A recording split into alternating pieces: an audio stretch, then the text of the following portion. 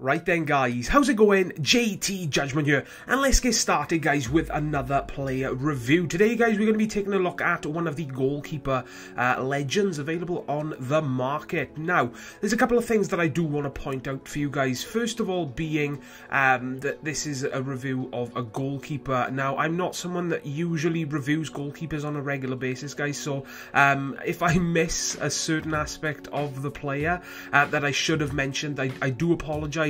Just keep in mind guys that I'm not used to reviewing goalkeepers, so I may forget one or two things here and there. I will try my best though guys to include everything in the video. The second thing is the obvious fact that he's a goalkeeper, you know, and goalkeepers this year have been very, very funny. Well, actually, no, funny's not the right word. Very bloody frustrating would be the right word, because they've been pretty terrible. I mean, when FIFA 15 was first released back in September, the goalkeepers were useless, you know. You'd have more use playing with no goalkeeper. They were absolutely useless. Then EA have released, you know, maintenance and updates in the game, and from my personal experience playing the game, goalkeepers have become very, very overpowered. You know, you've got silver players performing as though they have Neuer's stats and legend stats, and it is absolutely ridiculous. So in a lot of people's opinion, goalkeeper reviews are probably useless, but I did set out,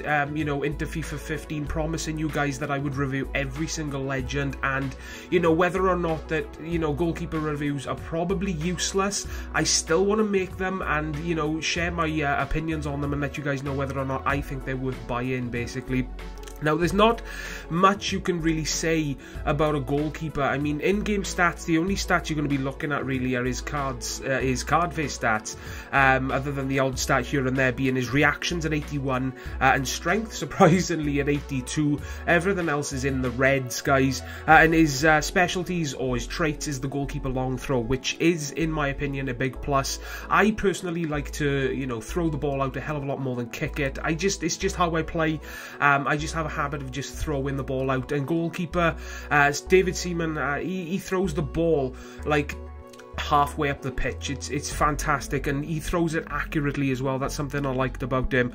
He's very, very reliable in one-on-one situations, guys. Very, very good reflexes. He's the sort of keeper where, you know, you'd think he's your opponent's through on goal, and just as you think it's a goal, he would pull off the most ridiculous save to keep you in the game, and he would do that pretty much every single game for me, and he was very, very consistent at doing that, and that caused me to, you know, have a blast using him, because he was saving things that honestly no goalkeeper in the game should save, and he was performing like a legend. You know, he was saving everything for me. Obviously, he did let the odd goal in every now and then, which every goalkeeper will do, but for the stats he performed fantastic for me. Positioning, I had no problems. If you know exactly what positioning is like for a goalkeeper, I had no problems, you know. He was on the line. What else can you say about a goalkeeper? His reflexes were fantastic. His distribution was insane as well. Like I said, his throwing and his kicking as well, guys, is very, very accurate. And like I said, goalkeeper long throw, it's a trait that I find useful because I like throwing the ball more than kicking it.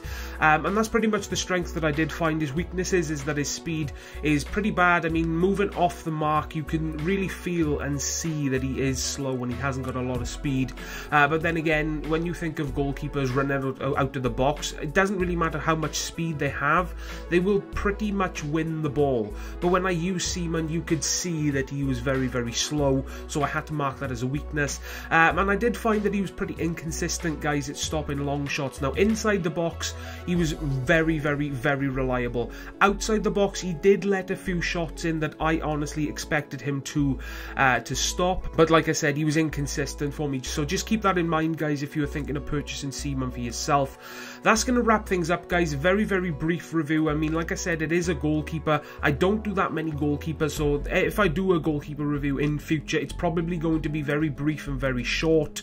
And that's going to wrap things up, guys. In my opinion, personal opinion, I think Seaman is definitely the best English keeper in the game. If you have the coins, then I personally recommend he is definitely worth it. I had a blast using him. If I were to make my favourite English team, David Seaman would be my #1 keeper. And that's going to wrap up this Seaman review, guys. If this did help you decide whether or not to purchase him yourself, a like is greatly appreciated. Subscribe for more to come in the future. And as always from me, guys, please take care, and I will see you all next time.